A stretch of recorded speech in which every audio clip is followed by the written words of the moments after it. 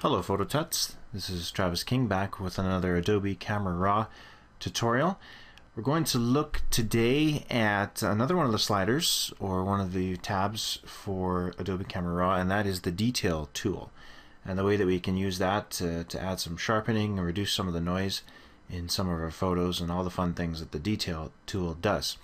Now in our first photo that we have up here, I'm going to show you the reason why we need the detail tool a lot of times, and pretty much every picture we take could usually use a little bit of sharpening and a little bit of noise reduction. This is especially true when you're shooting on photos. You're shooting your photos with a high ISO. So if it's dark out, and, such as this picture is here, and you're taking a photo outside, and perhaps you don't have a tripod, so you can't leave your shutter open long enough to really capture all the light, you take a picture with a high ISO, and that leads to quite a bit of color noise. So for example, here we have an ISO of 1600, which is pretty high, and even though we'll fit this in view here, even though you can't see it probably very well on the screencast here, you may notice that you can tell there's some noise here in the sky, and there's going to be some problems with noise, so we're going to have to look at how to get rid of that. In fact, let's go into 100% here, and we'll just zoom up into the sky, and we'll see even at 100% we're noticing a little bit of pattern developing and a little bit of noise happening here in the sky because of the high ISO. So let's go over into our detail tab, which is our third tab here. It looks like a couple of different little triangles there, and this will do the sharpening, and the noise reduction will be through here. So for this picture, we're just going to concentrate on the first of all, the noise reduction in the luminance and the color channel. Now the luminance noise reduction gets rid of the grainy pattern that you see. Let me zoom in here.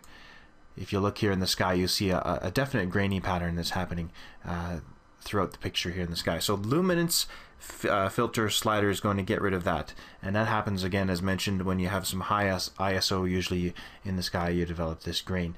Now the color is going to get rid of color speckles or patterns of color sparkles that happen randomly through the picture. This doesn't happen quite as often as a luminance, but it does happen. I don't know if you'll be able to see here or not, but let's see if I can zoom in a bit further.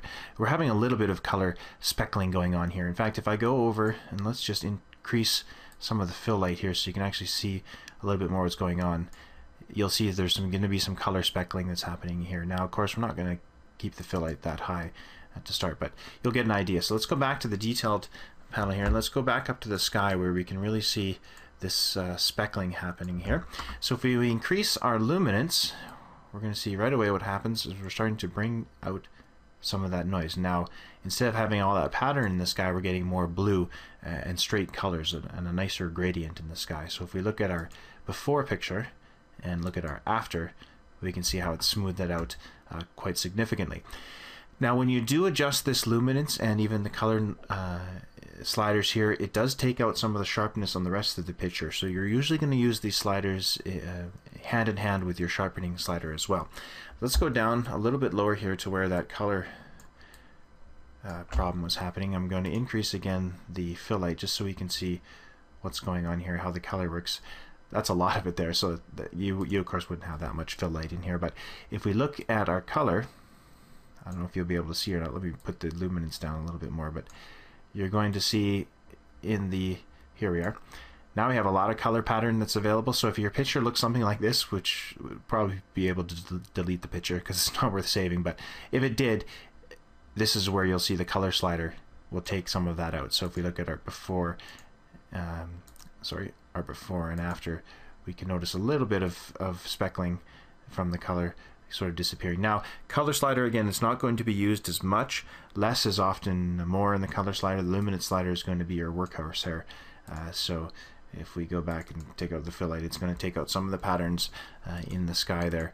Now in our actual 100% view, you're not really going to notice that you've done a whole lot. Your before and after preview is probably not going to go probably not going to see much of a difference. That's why you always sort of want to, if you can, go into about 100% when you're doing your adjustments, because this is where you're really going to see what you're doing. So your befores and your afters will be better. Now again, because of the screencast and the low quality that the screencast comes out as, you probably won't notice this a whole lot. But trust me, The luminance slider is wonderful for getting rid of those patterns in the sky, and the color slider is going to be used for getting rid of those patterned colored sparkles that will sometimes appear in photos with high ISO. Now we'll go to another photo here, an architectural shot, a nice one here of Las Vegas. We'll show you a little bit more sharpening, the sharpening tools as well.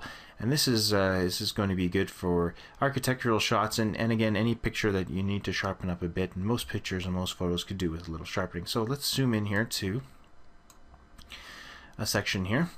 Now, the really handy tool for using this particular sharpening tool is to hold down the Option key on the Mac or the Alt key on the PC, and as you hold those down and drag these sliders, you're going to notice something very interesting happening. Now sometimes what will happen though is when you do that, nothing will happen, and you're wondering what happened to this tool. It's because a lot of times it will only work when you're in 100% view. So let's get into that, and I'll show you. So if you hold down Alt or Option on the Mac and then we hit our overall sharpening amount, what's going to happen is it's going to turn into a grayscale, which allows you to see more detail of exactly what's going on here. Kind of eliminate some of the color so that you can see exactly what's going on. So if we put our amount all the way to the top, we can see what happens. We put it all the way down to the bottom, you see that the picture is more fuzzy, and at the top, of course, it sharpens everything up. Now you're not going to use that much sharpening, but you get an idea of what this does. It's just the overall sharpness of the picture. Now the radius tool works the exact same way if you hold down the Alt or Option key, and when you do that, it brings up your overlay here. So the most radius kind of bulges out from the edges, and the least radius keeps it very tight. It almost makes the picture disappear. So you're keeping it fairly tight in there, you're sharpening, and you're sort of expanding it from the edges. So we'll leave our radius. Usually with architectural pictures there's lots of nice lines in there, so you don't really have to have a very high radius.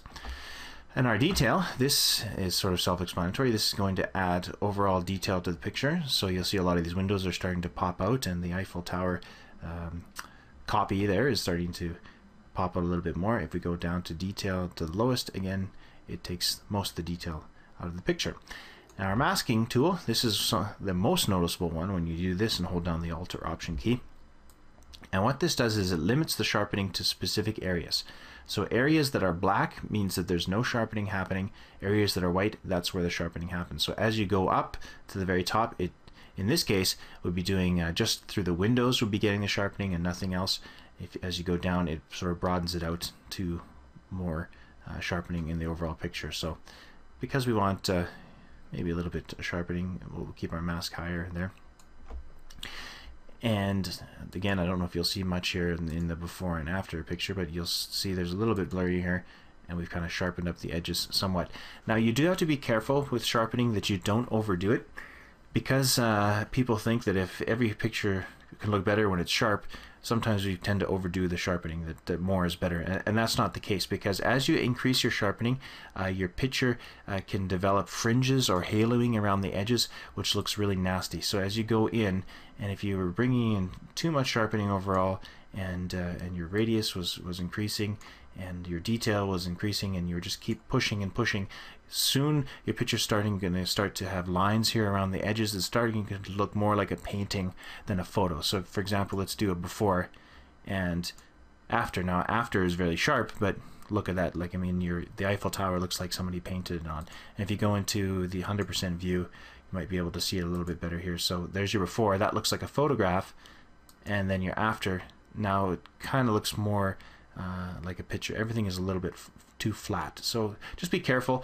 Do your sharpening at 100% view, and then zoom in to make sure that you're not having any fringing or haloing around the edges. So you don't want to overdo it. So the amount you want to keep down. Your radius, you can lower that down. Your detail, nice to keep some of the detail in the stones works there. And your masking, let's kind of share the love there and spread it around. So there's your before, and there's your after. So you just see a little bit more definition in those windows, and then you go into 100%. If you were going to sharpen in the fit in view mode, you would notice quite quickly that as you worked with your sliders, you might even not notice anything's happening. So you'd end up saying, okay, I just need more sharpening, more sharpening, more sharpening. You did your before and after, and you say, okay, what am I doing? I'm nothing's happening. That's why you want to do it in your 100% mode and closer, so that you can really see what's going on in the background, so that your befores and afters are much more noticeable. There's your before and there's your after. So now you know, look, okay, I'm starting to get some fringing here in the areas where there's light. That's way too much. So Luminance is going to get rid of the grain in the sky usually. The color slider is going to get rid of noise that's colored sparkles throughout your picture, and then your sharpening is going to adjust or constrain your sharpening to certain areas of the picture. And again, that tool is hold down Alt or hold down Option key, and it'll give you that overall preview, which will be really handy to see exactly what's going on in your photo. Take out some of the mystery of what's happening. So that is the details slider in Adobe Camera Raw. Thank you.